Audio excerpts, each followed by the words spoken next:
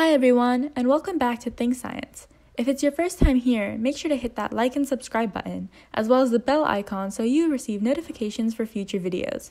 We're back after a short break, and this time our units are going to be delving into molecular biology more and more, now that we've covered a lot of the cellular processes that happen in our bodies.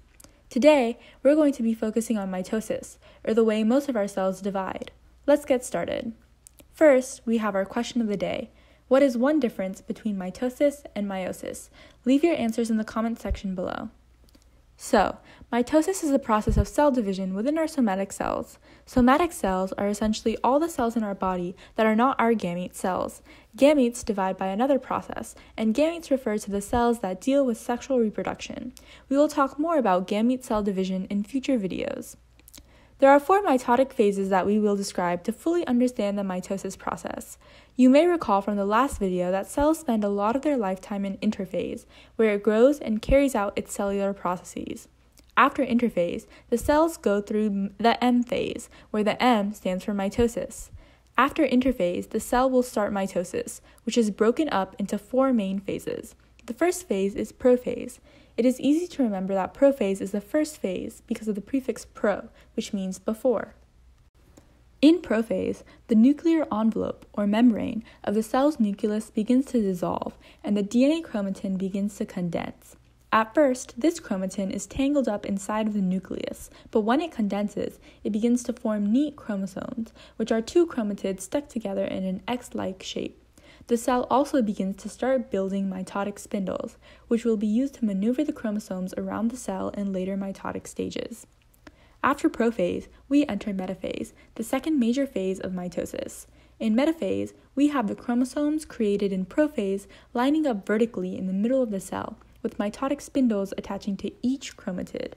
Mitotic spindles from one side of the cell will attach to one sister chromatid, and mitotic spindles from the other side of the cell will attach to the other sister chromatid on those chromosomes.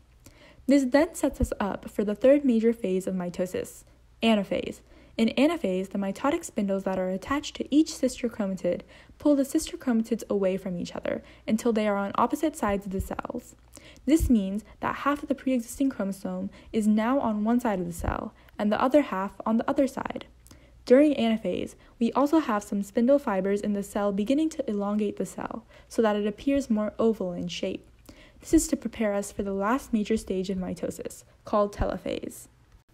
In telophase, we have a nuclear envelope or membrane beginning to form around the chromatids on each side. These chromatids are now referred to as chromosomes. These chromosomes also begin to decondense so that they can end up tangled like they were in the beginning of the mitosis cycle. The mitotic spindles also begin to break down, while spindle fibers still elongate the cell. After telophase, we finally reach cytokinesis, which is where the cell begins to divide into 2 cells. It cleaves the cell in half, so that now each newly formed cell has the same amount of chromosomes and new DNA to work with, and go through the cell cycle again. In plant cells, a cell plate works to separate the cells so that each cell has its own cell wall, formed from the cell plate after the division. Hope you enjoyed watching, and stay tuned for our upcoming videos on meiosis. Don't forget to hit that like and subscribe button, and leave any questions in the comment section below.